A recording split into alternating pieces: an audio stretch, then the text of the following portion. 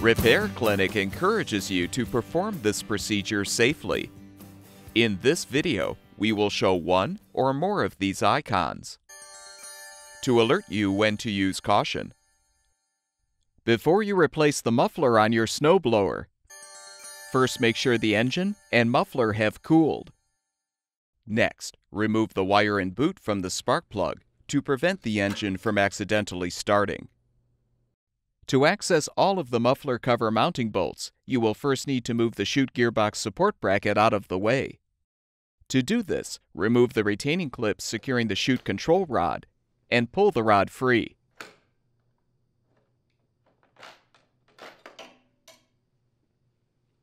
Now remove the retaining clips securing the support bracket pin and pull out the pin. Unthread the wing nut from the center gearbox mounting bolt. Lift the gearbox off of the support bracket and set the gearbox and chute assembly aside. Next, use a 3/8" socket to remove the bolts securing the belt cover.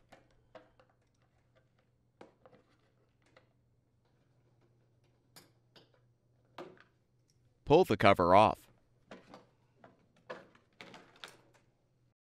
Now release the drive belt idler pulley tension spring. Use a 1/2" socket to remove the upper two mounting bolts securing the gearbox support bracket.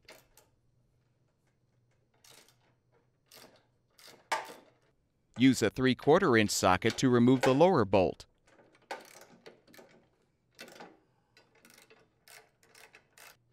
You can now remove the support bracket. Use a 10mm socket or wrench to remove all of the mounting bolts securing the muffler cover.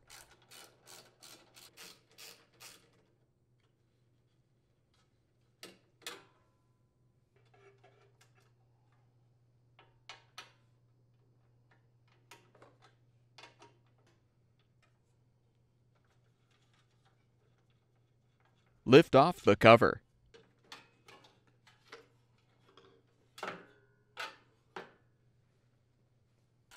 Use the 1/2" socket to help unthread the mounting nuts securing the muffler itself.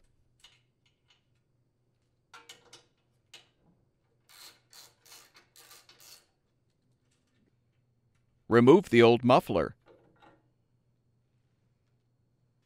Before you install the new muffler, we recommend you replace the muffler gasket.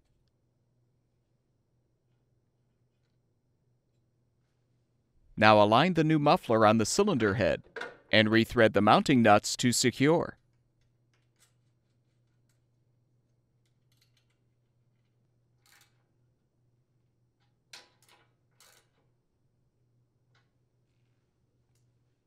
Realign the muffler cover.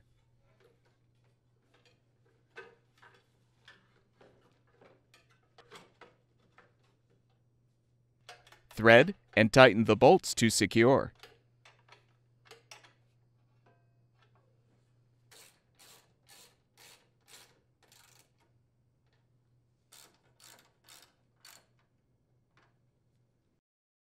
Now reposition the chute gearbox support bracket and replace the bolts.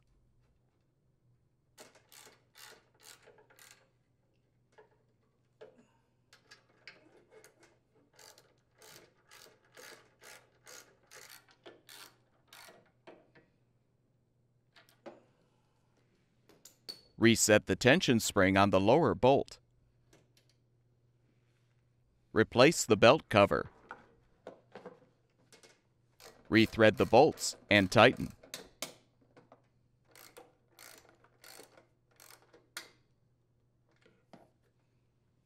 Reposition the chute assembly on the chute adapter as you realign the gearbox on the support bracket. Confirm that the center mounting bolt is in place in the gearbox housing.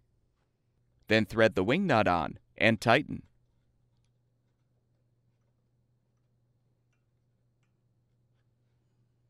Reinsert the support bracket pin and secure it with the retaining clip.